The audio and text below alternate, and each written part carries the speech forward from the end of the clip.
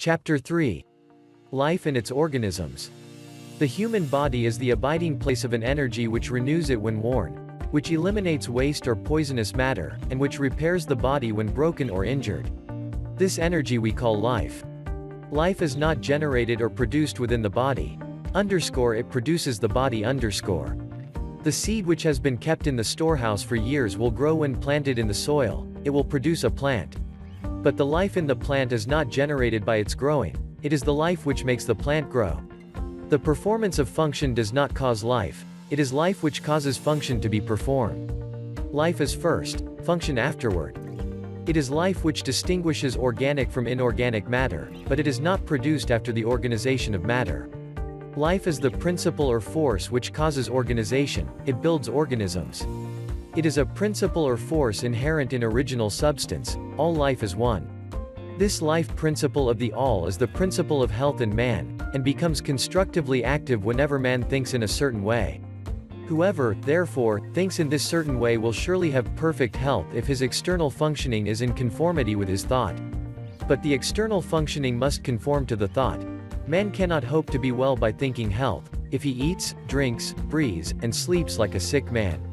The universal life principle, then, is the principle of health in man. It is one with original substance. There is one original substance from which all things are made. This substance is alive, and its life is the principle of life of the universe. This substance has created from itself all the forms of organic life by thinking them, or by thinking the motions and functions which produce them. Original substance thinks only health, because it knows all truth. There is no truth which is not known in the formless, which is all, and in all. It not only knows all truth, but it has all power. Its vital power is the source of all the energy there is. A conscious life which knows all truth and which has all power cannot go wrong or perform function imperfectly. Knowing all, it knows, too much to go wrong, and so the formless cannot be diseased or think disease. Man is a form of this original substance, and has a separate consciousness of his own. But his consciousness is limited, and therefore imperfect. By reason of his limited knowledge man can and does think wrongly, and so he causes perverted and imperfect functioning in his own body. Man has not known too much to go wrong. The diseased or imperfect functioning may not instantly result from an imperfect thought, but it is bound to come if the thought becomes habitual. Any thought continuously held by man tends to the establishment of the corresponding condition in his body. Also, man has failed to learn how to perform the voluntary functions of his life in a healthy way. He does not know when, what, and how to eat.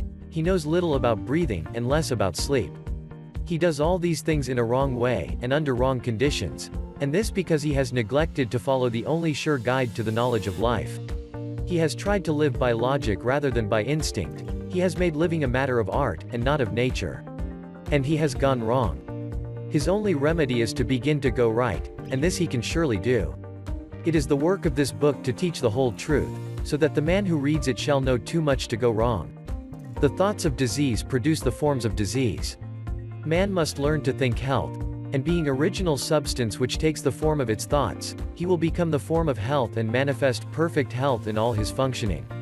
The people who were healed by touching the bones of the saint were really healed by thinking in a certain way, and not by any power emanating from the relics. There is no healing power in the bones of dead men, whether they be those of saint or sinner. The people who were healed by the doses of either the allopath or the homeopath were also really healed by thinking in a certain way. There is no drug which has within itself the power to heal disease. The people who have been healed by prayers and affirmations were also healed by thinking in a certain way. There is no curative power in strings of words. All the sick who have been healed, by whatsoever system, have thought in a certain way, and a little examination will show us what this way is. The two essentials of the way are faith, and a personal application of the faith. The people who touched the saints' bones had faith, and so great was their faith that in the instant they touched the relics they severed all mental relations with disease, and mentally unified themselves with health. This change of mind was accompanied by an intense devotional feeling which penetrated to the deepest recesses of their souls, and so aroused the principle of health to powerful action.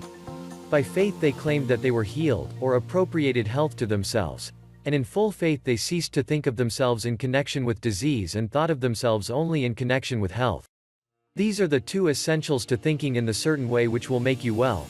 First, claim or appropriate health by faith, and, second, sever all mental relations with disease, and enter into mental relations with health. That which we make ourselves, mentally, we become physically, and that with which we unite ourselves mentally we become unified with physically.